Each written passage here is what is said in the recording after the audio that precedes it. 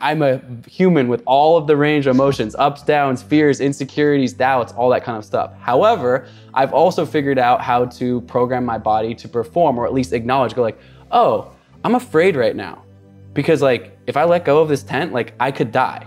However, that fear could either be paralyzing, meaning, oh my God, and that's where I make a mistake because I'm so afraid and I'm shaky and I'm like, what do I do? Or I go like, oh, I'm afraid right now. That's my body's response telling me like the stakes are real.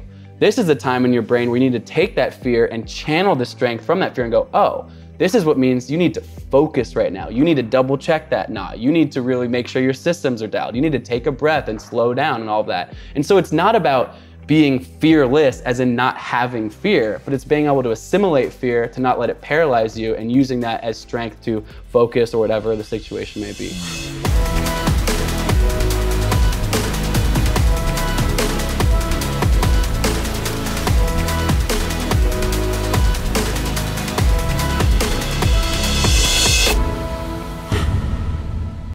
Hey everybody, welcome to Impact Theory. Today's guest is one of the most accomplished mountaineers and endurance athletes the world has ever seen. He set 2 all-time records in the Explorers Grand Slam, which saw him climb the 7 highest mountain peaks on each of the 7 continents, as well as trekking to both the North and the South Poles. Fewer than 50 people in all of human history have ever accomplished the feat, and he did it in a record-shattering 139 days. He also holds the record for the fastest scaling of the 50 US high points, which he managed to do in just 21 days. And additionally, he competed in 25 triathlons on 6 different continents and holds the mind-blowing distinction of being the first human ever to cross the entire continent of Antarctica solo, completely unsupported and unaided, a nearly 1,000-mile death-defying journey that he did in just 54 days. Now, all of this would be impressive no matter what, but what makes his tale even more extraordinary is that he did all of this after being horribly burned in a tragic accident and being told that he may never walk normally again. Proving the power of the human mind, however, just 18 months later, he won the largest triathlon in the US. So please, help me in welcoming the first person to snap from Mount Everest to an audience of 22 million people, one of the biggest badasses in the world of human achievement, Colin O'Brady. My man. What's up, dude? Bring it in. Welcome to the show. Thanks for having me, man. It's great to be here. It's fantastic to be here. What you've done is so insane, dude. And like, as somebody who, for a while, I bordered on almost phobic of the cold. And so the thought of walking across by myself in an area where you can throw boiling water into the air and watch it turn into ice. Yes, indeed. That's insane, man. So what is it about those kind of journeys that like makes you want to do it? It just seems so freaky. Yeah, it's a good question. What is freaky? You know, it's fun to talk about the external, obviously, you know, Antarctica, average temperature minus 25 degrees, like you said, boiling water into ice in an instant. So to be out, you know, in those conditions alone, like you said, unsupported and unaided, which meant I had to have all my gear and supplies in a sled. So no resupplies throughout the entire time. It's just me, mano, no kites or dogs pulling me along, just me pulling my sled. You know, that's hard in itself, the physical preparation, you know, we can get into that. But what really inspires me to do these types of things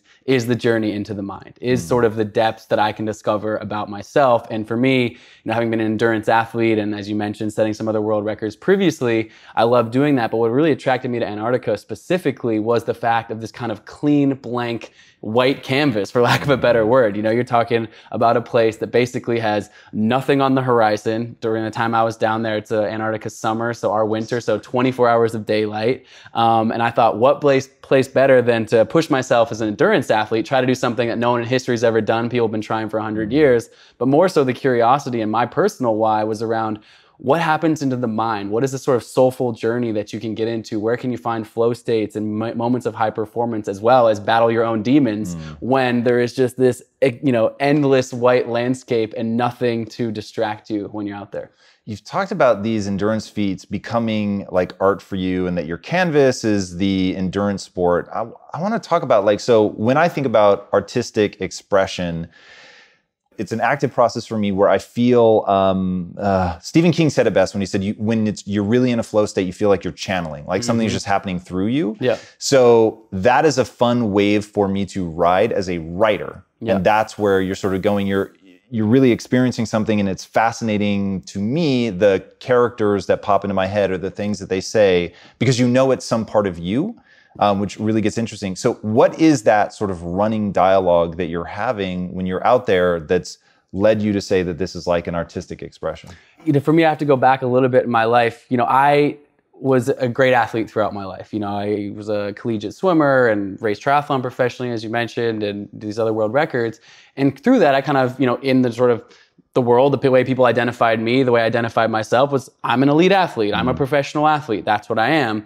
And I think of art, at least in my younger age, I don't now, but of thinking of art as like being able to draw well or be able to compose music, both things I'm terrible at, to be perfectly honest. And so I was like, oh, I'm not an artist, I'm an athlete.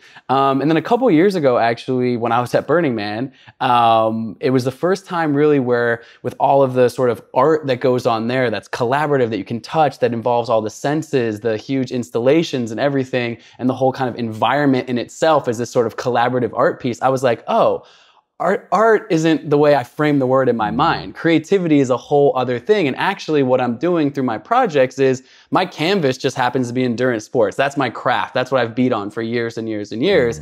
But what I'm actually trying to do in the world is tell stories, show my story and showcase it in a way that isn't about people watching the athlete in the arena compete some world record, but more so how can we create stories that have this ripple effect of positivity and impact throughout the world. So started a nonprofit that was focused on inspiring kids to get outside, move their bodies, live active, healthy lives through our sort of storytelling and creative mediums. You mentioned Snapchatting from the summit of Everest, really sharing these stories in a way, not that someone who can be like, dude, Colin, you're a badass, that's awesome. I'm kind of like, oh, okay, like that's, semi-interesting. What's interesting to me is when someone's like, holy shit, I've been talking about starting that business for the last 10 years, but like you actually went out there and did the thing. Thank you for doing that because I'm actually now starting that business. Or the way my wife and I have kind of really built and co-created this together, a huge part of this story. I'll talk more about her for sure. But, when someone says like, hey, because of what you guys have demonstrated, I'm leaning into my relationship in a way that I never have before. Or, I am gonna, dance or create or whatever that is in their own life. And so for me, I started to think of myself less as an athlete and more as an artist. And really, these was just my creative platform for doing that to hopefully have my creative expression into the world. And I think for you is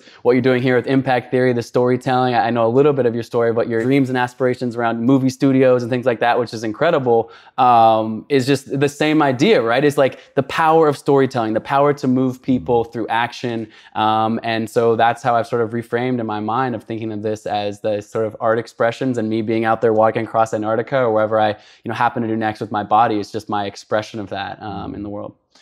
I think I'm accurately quoting you to say that you said something very close to, we are the story that we tell ourselves. Talk to me a little bit about self-narrative, especially in light of that day one when you started the journey to cross Antarctica, where you hit real doubt right off the bat. Like what were you saying to yourself and how'd you manage to keep going? Yeah, I mean, I love that phrase, we are the story we tell ourselves. I'm such a big believer that you can have a pessimistic, you can optimistic standpoint. You can sort of, like I said, for the longest time, I was like, I'm an athlete, I'm terrible at art. And now I'm like, wait, I'm an artist. Like, this is creative. It's just reframing in my mind. But that first day, literally, my wife and I planned this project for well over a year. It had kind of been out in the zeitgeist of exploration as being an impossible project. A couple years prior to me, a guy died attempting this crossing. And a couple years later, one of the most prolific polar explorers went out there and after 54 days ran low on food and supplies and actually had to be rescued out of there before he fully ran out of food. And people were like, look, this project's impossible because it's this math equation of you can't carry enough in your sled without being resupplied because it's too heavy to move it at first to get across the continent. But if you take too little, you're going to run out of food somewhere on the other side trying to make this traverse. So it's this sort of weird math equation. People are like, it's impossible. So we literally, Jenna and I decided to name our project The Impossible First, not as if some like cocky ploy, like people call us impossible, like we're so much better, we can do it. It was like literally like, this might be impossible, but I saw on your wall over there, you miss 100% of the shots that you don't take. It's like, but we're willing to try. Like we're willing to engage this process. And if we fail in trying something that is seemingly impossible, well, we're sure as shit gonna learn a lot along the way, along this incredible journey. So like, let's go after it. Let's call it The Impossible First. And if we happen to figure out how to get to the other side, heck yeah, even better. But kind of getting back to that, I mean, for me, that story that we tell ourselves that first day, you know, I literally land there after all this planning, all this preparation, media, press, storytelling around this. And I get out there, I put my sled and I strap in the first day and like, I can't fucking pull my sled. Like, I'm like, I mean, I can move it a little bit, but not in any sort of sustainable way at all. And a little bit of context in the story is that another British explorer actually was attempting this crossing at the exact same time. Not like sort of at the same time, like literally we were dropped off 1 mile equidistance away from each other. So not only racing history, but now we're racing each other head to head because the logistics are so complex that it meant we literally had to take the same plane to the same drop off point on the same day, like ready, go. And so, you know, he's this sort of, you know, grizzled polar veteran, older than me, but way more experienced than me as well. He's crossed more, you know, miles in Antarctica than any living explorer pulling a sled. And on that first day, I can barely pull my sled. And this is Captain Lou. I see him on the horizon, just like chilling, just like taking off, just like he's like smooth ski stroke day one, like looking behind me, like, oh, this kid he can't even move on the first day. And so that question, like, we are the stories we tell ourselves. What do I tell myself in that moment? Do I go like, wow, I am an epic failure. Yeah. I'm alone in Antarctica. My competition is way more prepared than me. What did I get myself into? You called your project the impossible first. Duh. Like, I literally pick up the satellite phone to call Jenna, my wife. She knows, you know, she's in the details of the whole project plans with me. She's like, why are you calling me so soon? You just got out there. And I'm like, so it seems like we named our project the right thing. It appears that it's impossible. And she's like, wait, what? And I was like, yeah, I can't really pull this sled. So to me, it's that moment. And I think we have a lot of these moments, both in the, you know, large sense in this case, or many millions ones throughout the day, small decisions of you get to choose how to act in that moment. What I've realized is our minds are flooded with doubt. We're flooded with fear. We're flooded with setbacks, right? But in those moments, like, we actually get to choose. And I've realized, to me, I say the only question that truly matters when facing those kind of obstacles is how will we respond? I'm literally crying at this moment. When it's minus 25, what happens when you cry? Your tears freeze to your face. It's a pathetic sight, like, all around. But I said to myself, and actually with the guidance of Jenna, who's certainly been, you know, a huge guiding force in me, if I haven't mentioned her enough already, I'll continue to, is she goes, look, how far away are you from the first waypoint? And, you know, on my GPS, I've got these like sort of markings on the map. And I, at the time, I'm like, you know, I'm 0.54 miles away from the first, there's millions of miles. She's like, okay, so you're half a mile away from the first waypoint.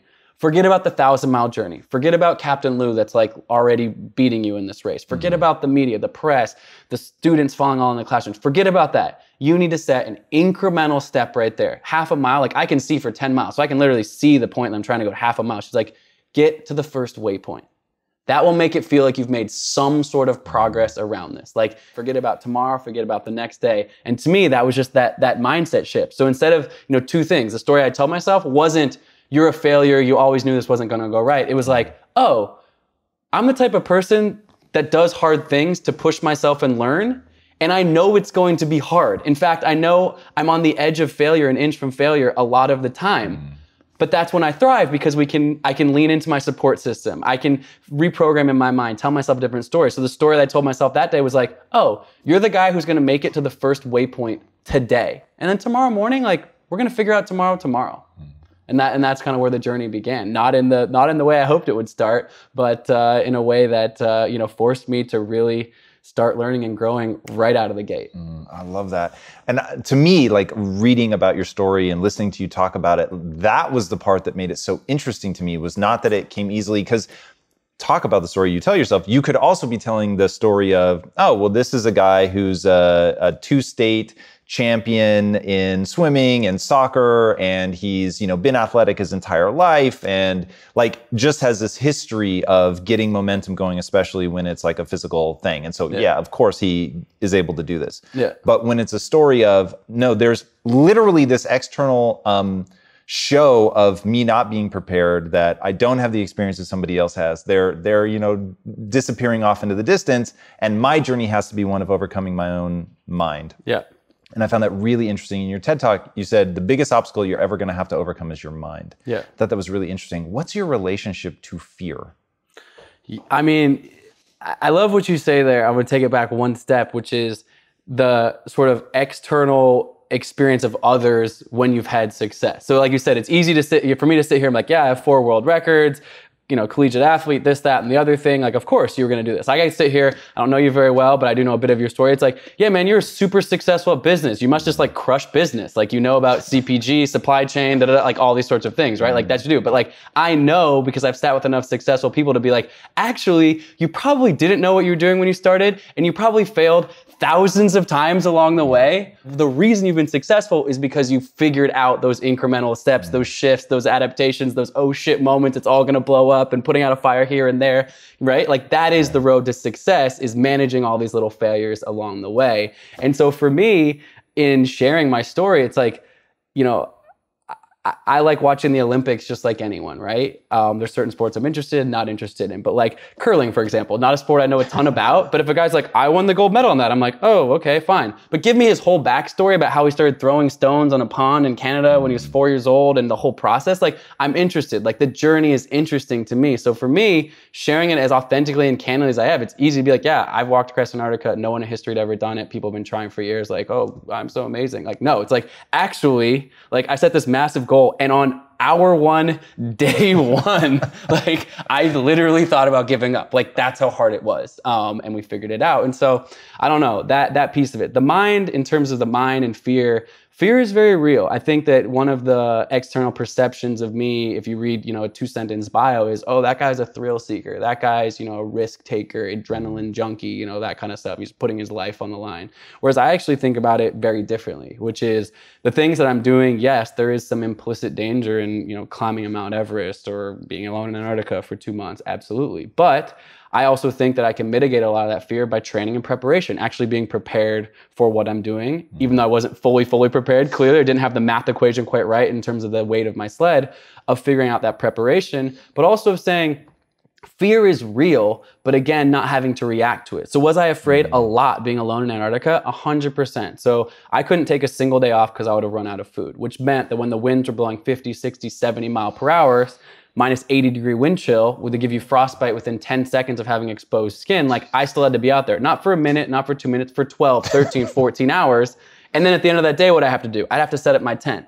Now, I couldn't bring any extra weight with me. It was too heavy, basically what it was. So I literally didn't bring an extra pair of underwear with me, like no extra change of clothes. So I clearly didn't have an extra tent, right? No extra tent. That means if I'm setting up a tent, 50, 60 mile per hour winds, I tie one knot wrong, I clip something in wrong, it's not pegged to the ground, I let go, boom, tent's gone, I'm alone in the snowstorm, in the coldest, windiest, harshest place, no hope for rescue, like game over. Like the stakes are real. Am I afraid in those moments? Yes, I absolutely felt fear. Like I'm a human with all of the range of emotions, ups, downs, fears, insecurities, doubts, all that kind of stuff. However, I've also figured out how to program my body to perform, or at least acknowledge, go like, oh, I'm afraid right now. Because like, if I let go of this tent, like I could die. However, that fear could either be paralyzing, meaning, oh my God, and that's where I make a mistake because I'm so afraid and I'm shaky and I'm like, what do I do? Where I go like, oh, I'm afraid right now. That's my body's response telling me like the stakes are real. This is the time in your brain where you need to take that fear and channel the strength from that fear and go, oh, this is what means you need to focus right now. You need to double check that knot. You need to really make sure your systems are dialed. You need to take a breath and slow down and all of that. And so it's not about being fearless as in not having fear, but it's being able to assimilate fear to not let it paralyze you and using that as strength to focus or whatever the situation may be.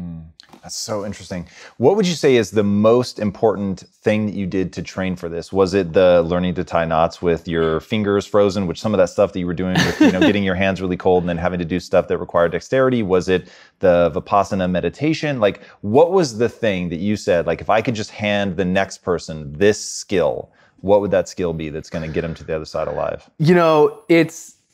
It's fun, certainly. I had this amazing coach, a guy named Mike McCassell, who's this, he's a 4-time world record holder himself. He's done 5,840 pull-ups in 20 hours, something crazy, like a 30-pound weight. I mean, this guy's like the real deal, like Jack, dude. And I needed to like get stronger and put on more weight than I'd ever had before for this. He was the best guy to train me. And he came up with some really inventive things. Like I had my hands in ice buckets, like you said, but it's like, okay, your hands need to be cold. My heart rate's jacked up because I've been doing push-ups or running right before that. But then he has me pull my hands out and he's like having me solve math equations or tie knots so that I'm like, mind is engaged, fingers and dexterity engaged, like that training was crucial. However, to your question, was that the most important thing? No. The most important thing that I have experienced in my life in terms of true training that I feel like that I could transport to other people as a suggestion, 100% has been Vipassana meditations that I've done, which for those who aren't familiar with that, basically it's a meditation practice,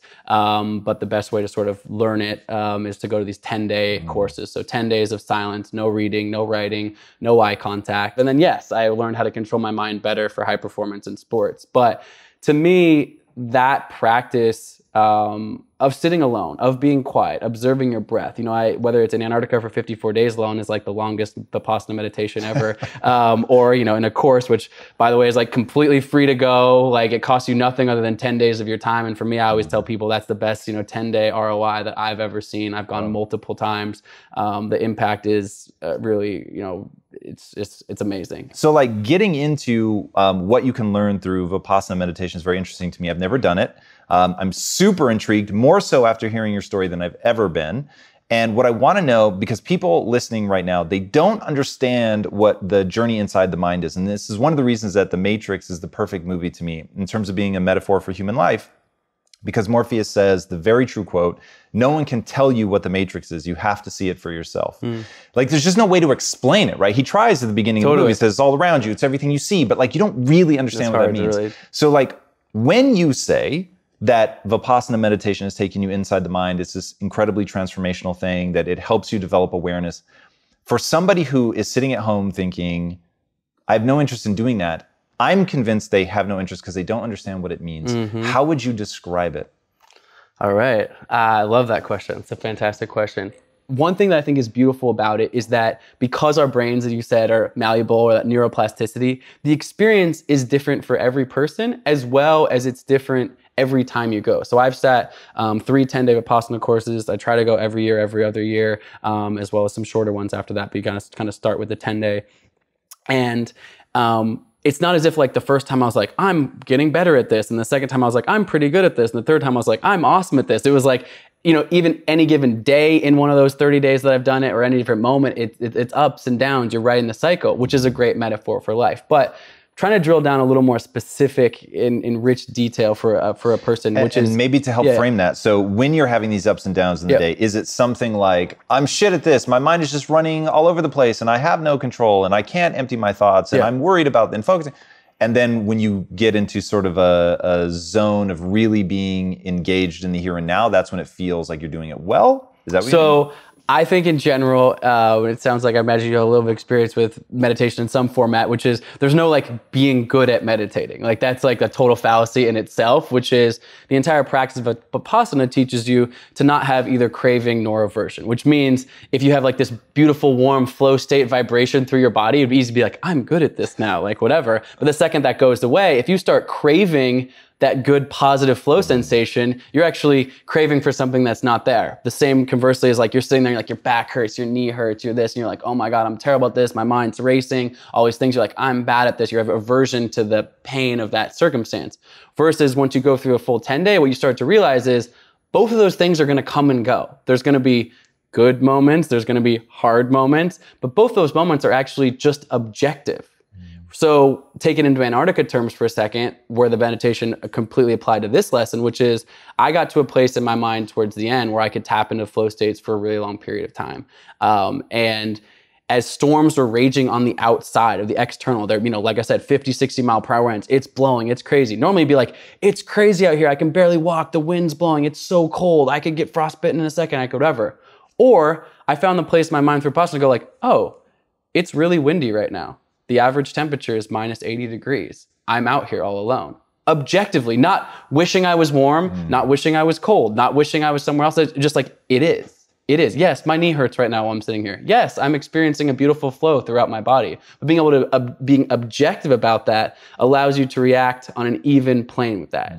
But one of the descriptions I think is useful for people in sort of thinking about that exercise, which I just think is tremendously valuable or just interesting, if nothing else. And I experienced it both in Antarctica as well. First time I experienced it was in Vipassana meditation, which was the memories inside my brain, these lucid details of memory inside my brain. And what I mean by that is when you sit in the stillness. Like I could say to you, hey, Tom, do you remember your high school graduation? And for a second, a memory pops into your mind, right? But we're going to keep talking and we're going to continue this dialogue. And like, pretty quickly, like you're not there anymore. But when you're alone for that long, particularly in Antarctica when you can't see anything, but in a Vipassana meditation, like no one's talking, no one's disturbing you, like you go back to a memory. But then you're there for a minute, and it's not because your iPhone's not dinging, you have no distractions, whatever. Then you're there for 2 minutes, 5 minutes, 10 minutes, 20 minutes. I've gone back through memories in my life, not just significant moments, but mundane moments, like driving to school with my sister, just like little walks around my neighborhood when I was a kid, my first swim race. But I can feel the wind on my face. I can see my mom across the pool deck. I can see, exactly what the person next to me was. This is me 5 years old, remembering in rich, lucid detail, almost like being inside the Matrix. Like I'm there, fully implanted in that moment. And why I think that that's interesting, because I don't think this is a unique experience to me, is that it's a reminder that we are, all of those memories, you think, oh, maybe I forgot about that from childhood, or that trauma, or that good thing that happened to me, or that person I met, or I can't remember that person's name. We can't recall these things always, but it's all in there. Like we are really a product of all of these experiences that we've had, both good and bad and in between and mundane and all of that. And so Vipassana connected me back to that realization of not just I am the story that I tell myself, but I'm a product of this entire path that I've walked in life. And each day, moment to moment to moment, is important, whether I can recall that in my daily life in lucid detail, or it takes me to a meditative place to feel that. To be fully immersed in your own journey through life and be able to reflect on that, I think is an powerful tool, not just to go into the past, but to be certainly in the present, and then to think about the future and the way that you want to sort of create your own life. So to me, it's just, I don't know if that's a full description of what the Matrix looks and or feels like, but it's a fascinating exploration. The truth is, like, I'm no Buddha. I'm no like enlightened person. I haven't like figured it all out. But what I do know, the same way I said about why I wanted to do Antarctica, was this curiosity, which is just like you, I'm fascinated about the journey inward. And like, I have not learned all the lesson. I probably have learned, 0.001% of the lessons, but like, it's fascinating. And so setting myself and putting myself in environments like a 10-day Vipassana, like a daily practice, like a Antarctica, where I get to go deeper into the mind, that's fascinating for me, because it's such rich and fertile ground. And we're just beginning to understand like the top surface layer of what's possible from within. What drives you? Why, so I get the move towards the going inward and having that relationship with yourself and beginning to discover that. But I think there are far easier ways to do it, certainly less dangerous. So what is it that drives you? So I see life as there's two forces. You've got light and dark. So there's the beautiful things that you want to do, the kids you want to inspire, the relationship that you have with your wife, and how you guys are doing this together, and all of that's amazing and extraordinary. But also there's the darkness that often pushes people, for me, for sure. Like, even though what I want to do in my life is have this tremendous impact, and I focus on that a lot, and that really is what drives me, on the days where I'm my most fatigued, I'm just spent, I don't have any more, those moments I dip into the darkness, and I think about all the people that want me to fail. I think about my own self-doubt, and in very acute moments, because I think it's dangerous to be there too long, but in very acute moments, it is more powerful, and it will push me forward. What cocktail of things do you have that drives you? It's interesting. I have been asked this question a few different times in different formats, and I feel like sometimes I disappoint people with this answer. But it's my true answer, I suppose. I don't think of myself as someone who's had a massive chip on my shoulder. I grew up poor, so I didn't have a lot of things, but that also wasn't like a huge negative thing that I wore throughout my life. Just kind of like my circumstance and whatever. I haven't really. I think I don't my parents are divorced, but also I have this really amicable family, which is my parents got divorced and then quickly remarried, and my step parents are huge influences in my life, and they brought step siblings, or I don't even call them step siblings usually, just siblings. And the Hawaiian word, my dad lives in Hawaii, with the Hawaiian word for family is ohana, but it's not just blood relatives, but it's in the larger context of family. And so literally, this is bizarre to most people, but we have what's called ohana weekend, where it's my mom, my stepmom, my dad, my stepdad, my sisters from both marriages, and everyone, and nephews and nieces, and everyone all in one room. And if you didn't know any of you walk in that room, you just be like, oh, this is just a family. But actually, it's people who were divorced, and they're supposed to hate each other and all this kind of stuff. But we just created family around sort of that. So I don't have this again, even with lower income background, divorced parents. It's not like I'm like, oh, I have this like the, weight of the world on me from that darkness. What I will say, one of my darker moments for sure, which you mentioned in brief in the intro, is me being severely burned in this fire. So just after college, I was traveling in Thailand, and I thought jumping a flaming jump rope looked like a great idea.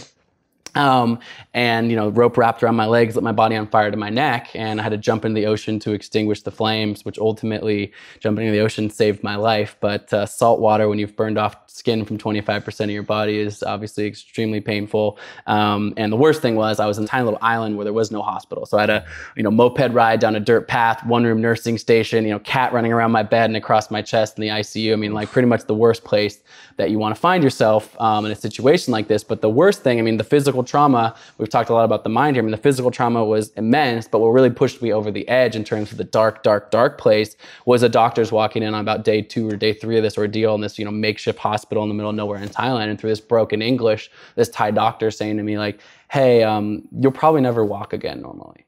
And you're like, what?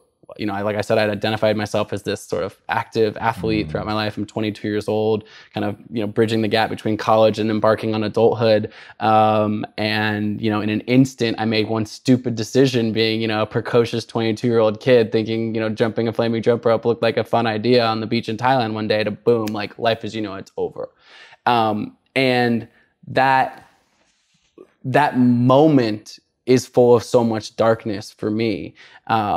But I'm not sure if it's because I choose to have a rather optimistic perspective on the world. I don't know exactly what the wiring is or the sort of the nurture elements of this, but the heroine of this story is my mother, who flies all the way over to Thailand, sits with me in this hospital bed, and she's in the hallway. She's crying with the doctors, she's pleading them for good news, saying your diagnosis must be wrong, all this kind of stuff. But every day she walks into my hospital room with this huge smile on her face, with this air of positivity, this daring me to dream for like, your life's not over, Colin. What do you want to do? Just this resonant vibration of positivity, positivity, positivity, positivity to kind of compound the yin and yang of my darkness, darkness, darkness as I'm downward spiraling further and further. And ultimately she gets me to focus my mind. She's like, let's set a goal, anything, whatever you dream up, picture yourself, visualize yourself in the future. And I closed my eyes that day and picture myself, oh, one day I'm going to race a triathlon. And instead of her being like, hey, I said set a goal, but like, look at your legs and the doctors and all this kind of stuff. She's like, yeah, cool. Like, that's your goal. Why don't we start training right now? And within a couple hours, I have this Thai doctor bringing in these weights for me. I'm bandaged from the waist down. I haven't taken a step in months, but I'm starting to lift weights going like, hey doc, I'm training for a triathlon. I know I can't move my legs right now, but one day I'm going to race a triathlon. And, fast forward in my life, 18 months, I finally applied back to the United States. I learned how to walk again through this sort of prolonged process of my mother kind of goading me to take my first step into the chair in front of me, sort of getting out of a wheelchair and all this. But I get to Chicago and I race my first triathlon and just pride the heck out of myself, not just finishing the race, but actually winning the entire race. And it's a long form story, but, in the interest of time, to answer your question about the darkness is, I was in a really dark moment in time. And through my mother's guidance, she showed me actually that in these dark moments, like I said, we have a choice. And she somehow convinced me, and I'm eternally grateful for her to convince me to say like, focus your mind on a positive outcome. This is the bottom. You're bottoming out right now, but can only go up from here. Like, let's get better. Let's focus on something. Great. You want to race a triathlon? I could have said, I want to do anything. I want to write a book. I want to do this. I want to just, whatever. It could have been anything. And she would have been like, great. But she was there supporting me, which made all the difference. But what I took from that and the ultimate lesson of winning this triathlon was going like, wow, like, I don't think of myself as some like superhuman athlete or something. It was like, wow, like, not me, but all of us as humans have these reservoirs of untapped potential that we can, extract from when we focus our mind on these positive outcomes. So for me, the darkness, or like the way you describe those hard moments, I go through all sorts of hard moments. I'm out there in Antarctica, but I have this ability to go back and go like, in terms of pain, like I felt as like burn accident is one of the most painful injuries you can have. Nerve endings exposed on your full body. You're afraid. You're in the middle of nowhere. No one's speaking English. There's it doesn't get. I mean, it can get bad. A lot of people. I don't pretend to know everyone else's pain, but for me, like that is a depth of despair. That is a pretty low. But then knowing and having the experience to have gotten through that, in those hard moments, I can go like, oh, I'm experiencing another hard moment.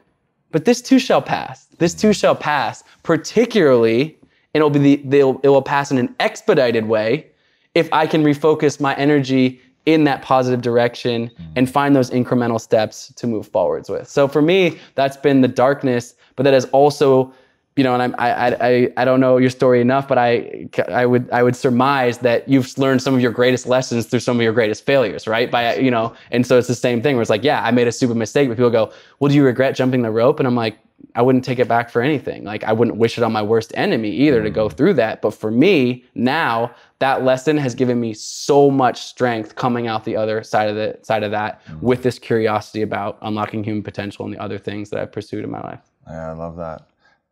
But I'm going to push you more because I know Give it that to me. in your, the crossing, you start off behind our boy. Yep. And he's winning. Yep. And it would have been extraordinary for you to have finished anyway, but you had Kobe Bryant in your head telling you, I'm going to outwork everybody, motherfucker. Yeah. And you want to talk about somebody who knows how to leverage the darkness. Totally. And maybe that's not what you were doing. This is not me trying to say you must have. I'm just saying there's a competitive drive in you that I want to understand. And I want to understand it through the lens of when I want to be able to use that. So I want to internalize the lessons you've learned. Yeah. And I want to pass it on to people that are watching this.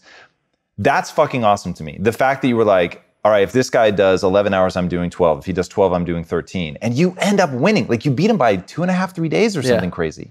So that mentality is so intoxicating to me. I just want to understand, like, where that comes from. Like, how does one cultivate that in their life? That's actually what I'm asking you. Yes. Okay. 100%. There is a super competitive side of me. And completing the crossing was always my goal, even though we didn't know if it was possible or impossible. And the fact that, yes, I ultimately won this race, but the fact that after 100 plus years, no one completing it, and we both completed it, I think it's actually fascinating. And it's a cute, and I waited at the finish for Lou to congratulate him because although, yes, I worked my ass off to make sure that I was first and I won this race, like, it's an extraordinary accomplishment to finish this because the amount of people that have tried and failed and died, et cetera, like that two people could do it within a couple of days of each other is amazing. And I think it's probably a testament to both of us uplifting one another in that competitive spirit. And so I do believe that in the sort of vein of competition, that actually drives innovation. I mean, if you take it in the business context, like some of the best innovation has come out of people going, like, trying to get a competitive advantage over their peers, you know, whether that's whatever industry that is. It's not like, you know, you didn't create the nutrition industry, like that existed, but you're like looking like, well, what's a better way to do this? Like, what's a better way to optimize it? What's a better way to market this? What's a better way to this? And I imagine you thrived off of that competition in some way. And for me, being a curious person about, you know, we can talk about we talk a lot about the inward journey, but the curious person of like, what are my edges? Like, what is this? I'm like, I see somebody else out there and I'm going, yes, he's more experienced than me. He clearly has a lighter, it was very obvious from day one that he had about a 50 at least pound lighter sled than me because I had erred on the side of bringing more and more food per day and like all this kind of stuff. But I'm going like, but he's human, like he's human too. I was very intimidated by him, but I was also like, but he's human too. And so, can he actually go longer than me? Like your Kobe Bryant example, which was really relevant for me. I happened to be listening to a podcast about Kobe Bryant at the time. I did listen to almost nothing out there, but it was a day where I did listen to, I think it was Lou's House podcast. And he had Kobe on and he's talking about outworking people. He's like, I wasn't the best basketball player. I wasn't this, but I would, you know, come to the gym an hour before them. I would stay an hour later. And for me, I was like, okay, like, let me see what I can push. I'm exhausted out here, but I'm racing another human being. Like, cause I don't elevate myself on some superhuman platform. So I certainly don't do that with others either. Like, I'm like, okay, that's a human. Like, so let me see what the limits and our edges are. And so the curiosity is, yes, I wanted to win, but more than even wanting to win, I wanted to find what my potential was in that moment. And I felt that I had more to give. And that commitment in my mind, the same way that I committed to saying, I can't walk right now, but I want to race a triathlon, was the same in a microcosm of that day on the 6th day when I passed Lou, of saying like, okay, I caught up to him, thank God, because I thought he was long gone. But now I'm gonna take advantage of this moment. Like, I'm gonna take advantage of this moment. This is where I don't just like, oh great, you caught up to him, how nice. It's like, now you passed him. Now you can see if you can stay in front. Like I make that a game in my mind, which is both, you know, I suppose in a small sense at the expense of the person you're competing against, but I really frame it in my mind more as like, this person, this competition is actually bringing out the best in me. Like, oh, I have more to give. And I'm just like, great. Like, man, I actually, when I started, I thought I could only go 10 hours per day. Literally, I was like 10 hours per day. Like that is a long time all alone in a freezing cold place, dragging a 375-pound sled. That's ridiculous. But then that one day when I passed him, I ended up going 12 hours. And then after that, 12 hours, I went every single day for the next 50 days.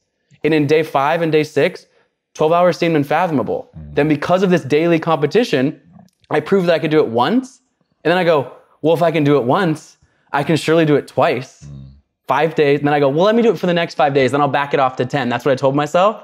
But of course, once I got 5 days down the path of 12, I was like, well, can I do 12 and a half hours? Can I do, and that's where I started playing with that. And ultimately, my final push in Antarctica on my very last day was, 77 miles straight, 32 hours without stopping.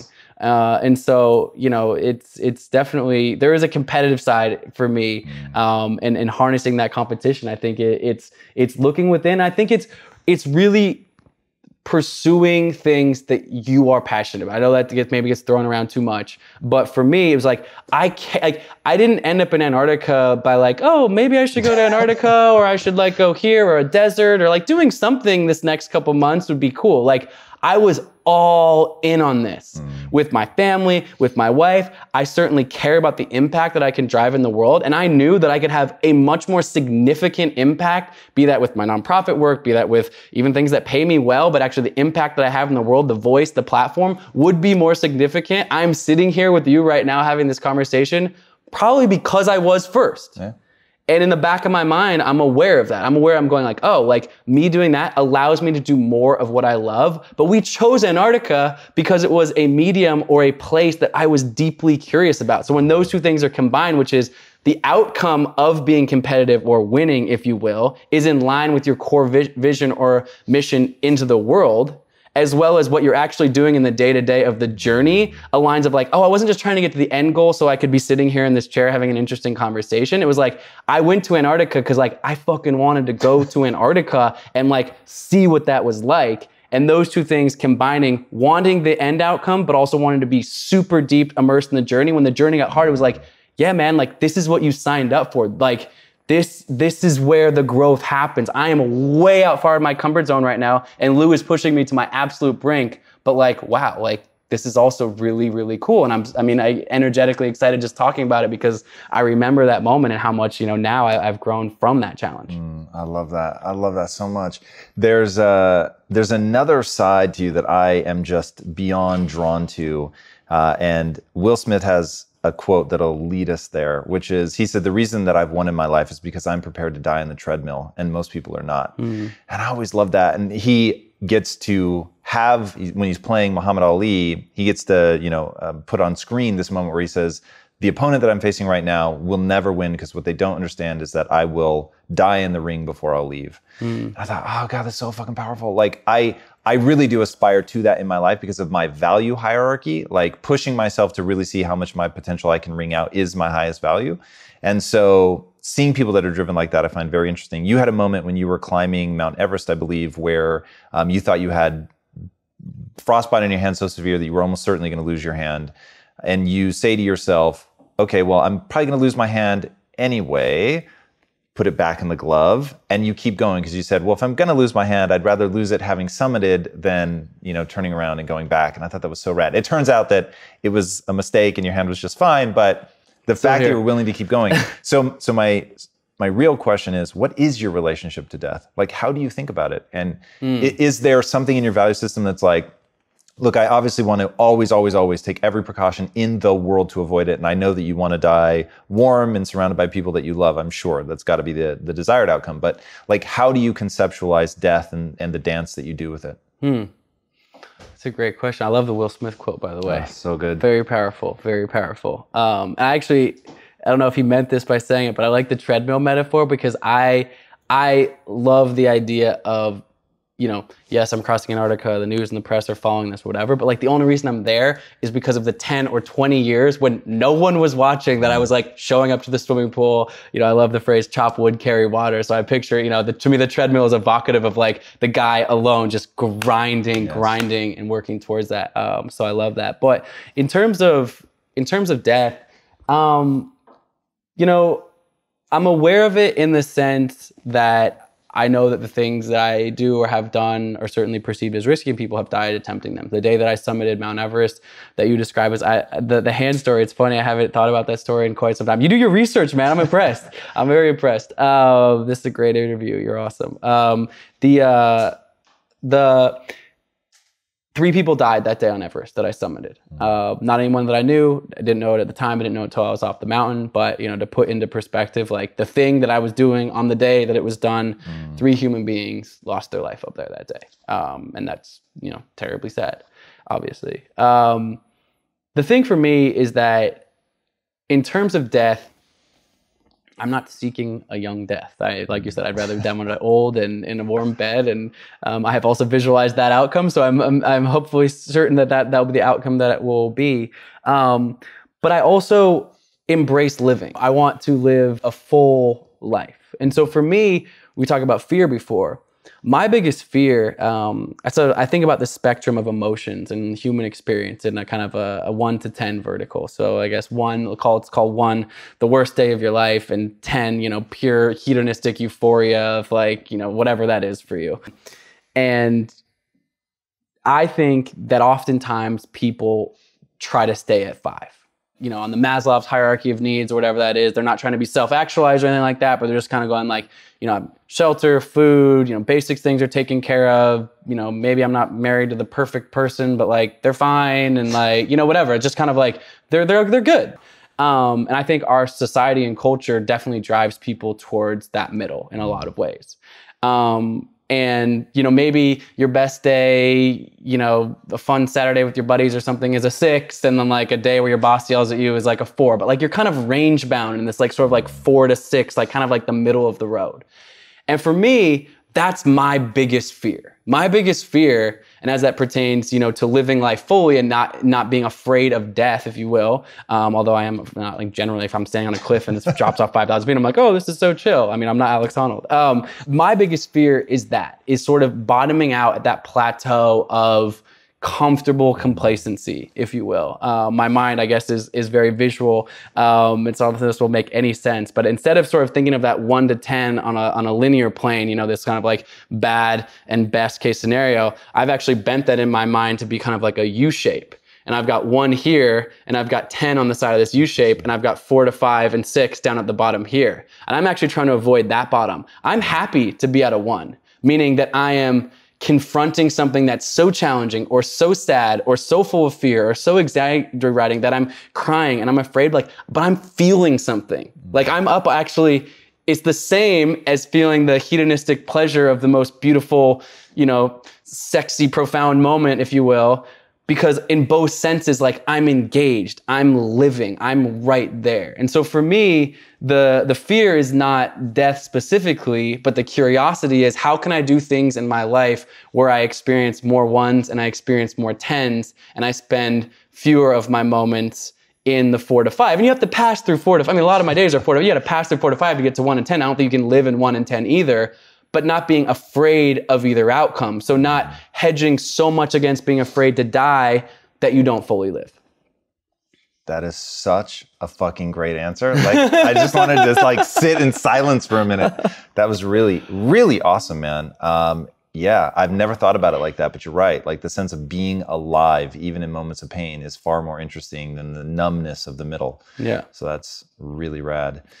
Tell people where they can find you and follow this crazy journey of yours. Instagram and social is kind of my main platform. It's my name, at Colin O'Brady, COLINOBRADY. I'm on there, pretty active. My website's colinobrady.com. I have a book that's going to come out early next year. So that'll all be up on my Instagram and website and stuff like that. So check that out when it comes out in 2020, hopefully. And got some inklings about some other expeditions and things like that. Nothing ready to announce yet, but my next art pieces will be coming to life here at some point. So come say hi, come follow along. I love it when people say hello and send a direct message on Instagram, stuff like that. I love to hear about everyone's life, hopes, fears, dreams, goals, passions. I love hearing about it all. That's what inspires me is the other folks engage with me. So come say hello, and yeah. That's super cool. All right. What is the impact that you want to have on the world? For me, I'm going to answer it in actually relation to what I just said, which is I'm gonna use social media as an example, actually, even though there's things that I really dislike about social media. When I do one of these art pieces, when I do one of these projects, and someone writes to me and says, hey, I'm in a bad spot in my life. I'm battling depression. I can barely get out of bed. I've gotten several people say, hey, I was thinking about committing suicide or something like that. And someone writes to me and says, the way you're living your life has allowed me to change something in my body, in my brain, that I can now get out of that bed. I can now take that first step out of the wheelchair like you did when you were burned in a fire in Thailand and begin the long road of process towards a better life. That impact for me is significant, but I want to have that impact at scale. Infecting one person like that is deeply profound. And if I can infect just one, amazing. It's a life well lived. But what I've started to realize is that I can't account for, nor do I need to, what the impact that one person turning around their life is with the 10 people in their immediate community and the 10 people in the community around that. And so if I can start to impact others through what I'm doing, that ripple effect of positivity throughout the world.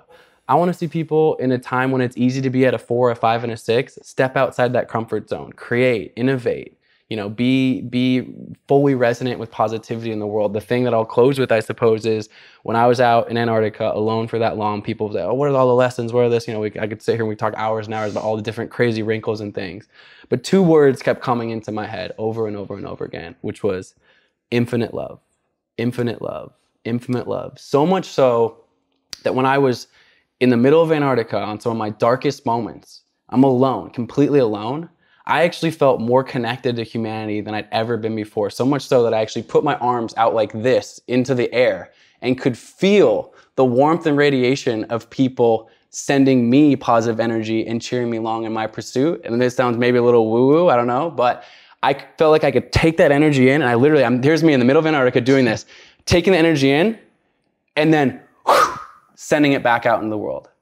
And that's the impact that I want to have. I want to take that infinite love in, but send it out in a scalable way that magnifies these ripple effects of positivity throughout the world. Fuck yes. Dude, thank you so much for coming on the show. Yeah, man, my pleasure. Extraordinary. My pleasure. Guys, needless to say, follow this man. It is just beyond extraordinary. You will see in yourself that you can do the same kind of things that he's doing, that you can have a life full of 10s and 1s. If you haven't already, be sure to subscribe. And until next time, my friends, be legendary. Take care. Colin, fucking hell, man. Going to work on myself and saying, I don't know how to do this, but I know that to get over there to that fucking side, I gotta grind myself into a fucking fine powder.